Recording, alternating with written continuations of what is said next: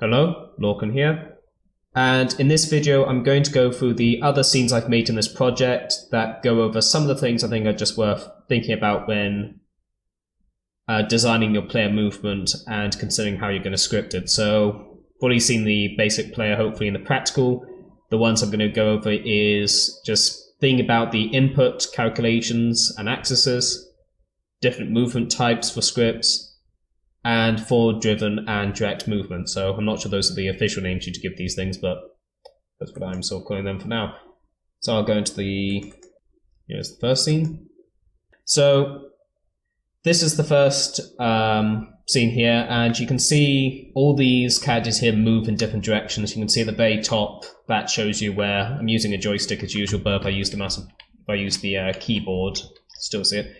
And to go over left to right, on the very left is what I usually do as camera-driven movement. So the input is being translated from up, right, down, left, to the camera's up, down, right, left. And this is very good if you've got games with joystick inputs where you've got sort of a camera that might be moving a lot of the time like this. And sort of you want to go for this kind of interface here. So there we go, going to the end of the course. The guy in the middle, you'd never actually, I think, see in a game. That's just showing you what the input uncalculated is like and just sort of exaggerating why it's important to do, because it is what I'm managing to navigate now. If the camera was at a diagonal angle or anything, this would be very hard to navigate through the scene with the guy in the middle, and off he pops. And the final guy is the guy on the far right, and this is why you see most of the second years of my class do would be movement that's local to the player. So this one's actually harder to move by the joystick, but actually easier than the one on the far left with mouse and keyboard. So you set the rotation of the characters, left, right, just rotates him on the spot, forward makes him move forward, back makes him move back, so he's actually got reversing.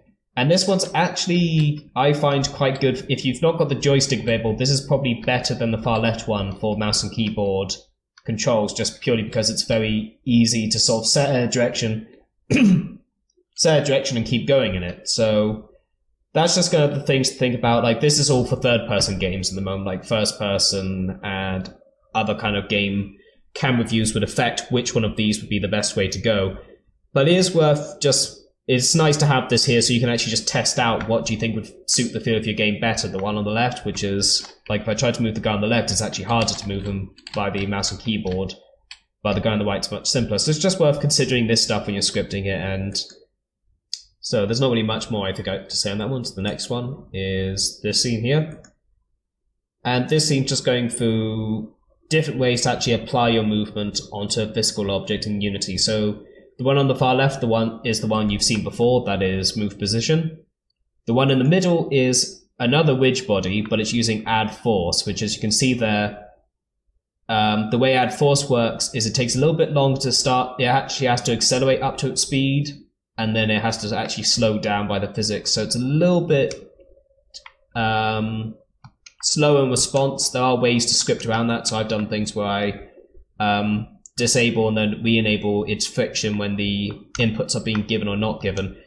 And some people prefer add force. Like, I actually prefer add force because it's actually using kind of Unity's physics a bit more to push the object around. But it's a little bit less sharp and responsive than move position. So it depends what kind of interface you want for your game, whether or not you want to use it.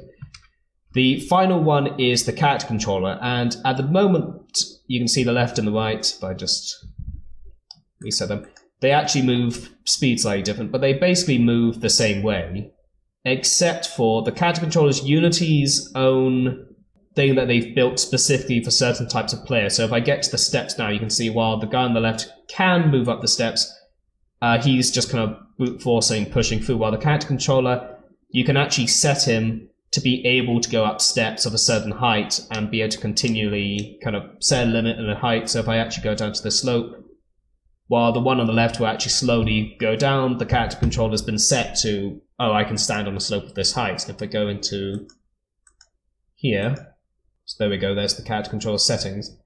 And the character controller is actually quite good. Say if you were making a first-person shooter or a game where you just wanted the character to be able to go up steps, not worry about ledges or bricks or whatnot, the character control will be very good for that. The only thing to consider with the character controller, from my experience though, is it has been made by the folks at Unity for specific kinds of games. So for example, while the move position and which body can't automatically go upstairs because they've not been scripted to that by default, you could make something to do that if you had the scripting know-how. And the nice thing about them is what you see is what you get. There aren't any limitations to them beyond what's given, while the character controller has some very set in stone limitations. For example, I found in games, if you wanted to do a Mario Galaxy type thing where you actually have the character able to maybe walk on walls or around sort of circular planets, the character controller can't actually be rotated. If I go here, I mean this is the last time I used it and I think it's still the same way. If I go here and try to just spin him, there's the character controller body, and it won't actually, there we go, it won't actually acknowledge that sort of rotation thing. So that's worth considering if you want to use the character controller. It's very good if you just want like basic movement, or be very good for shooter as long as you don't have strange rotations and movement, because you would automatically go up steps. First person games it can be very good for. But just when you're picking a system to script for, be aware of its experiment with it, prototype with it, and test out its extremes, and try and be aware of any limitations that may pop up with it. So the final scene in my game, the colours are yellow now, I forgot that, but anyway, the final scene is just going through one small thing which I've decided to use cars because I think they illustrate this quite well. This is when using things like move position, and there we go, it's all working. So I'm just calling this forward driven and direct to movement. So the one on the far left is what we've seen so far. And if you see the line path, when I go straight right to left, it's literally the same line in the ground. It just immediately turns. The one in the middle, however, is scripted so he can only actually move forward. What's making him actually reorientate is his rotation. So he is rotating to the new spot, and because of that, he's actually got a limited turn circle. There's a minimum area he can turn around, and you can set your rotation to make that more extreme. So if I went into his settings and actually, if I get the direct 2 and set that to 2, you're going to see that the rotation has no effect on the way the one on the far left's moving. It does have an effect on the one on the far right's moving, and for a racing game, you probably would want the forward-driven stuff. Surprising, you might actually want the far left if you've got like some platformers would use that. I think from what I've played of the new Mario game, I think most platformers I've seen would usually use kind of the middle method though, where kind of when you're running, you can't just do an immediate snap back unless they've added pivoting for extreme angles. And yeah, that's just something worth considering when you're scripting this. The example on the far right is a slightly more realistic kind of car motion I've added, so I've added an extra thing in his code where if you look at the 2 on the left now here, they can still pivot while the one in the middle's been set to turn by rotation. His rotation speed's not affected by how much movement there is, so he's still capable of pivoting on the spot, and that is actually, both of these would be quite valid for a humanoid character in a platformer. The one on the far right is something which is only really seen on cars, where the amount he can actually rotate is also multiplied by his movement. So that's why when I turn slowly, he actually will only turn by the movement that's happening. I've also added a reversing feature, which automatically activates. So if you want to see how that works, you can look up the code and mess around with that. Let's do the one on the far right up to the top, because honestly it's the most fun as a car to move around the place. Yeah. So yeah, I think that's all the real examples I've got there that I can think of.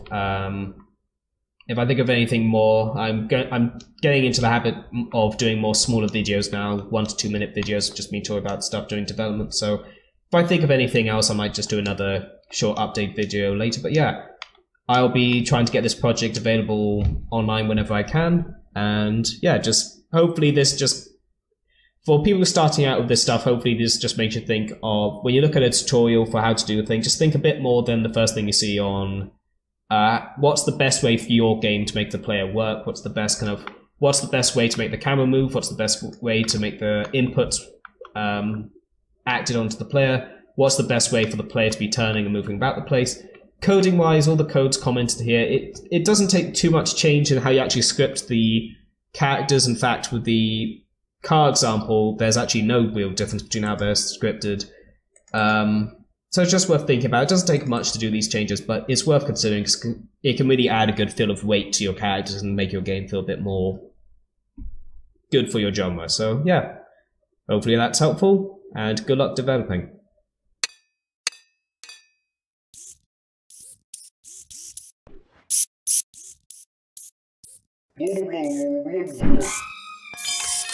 Yeah.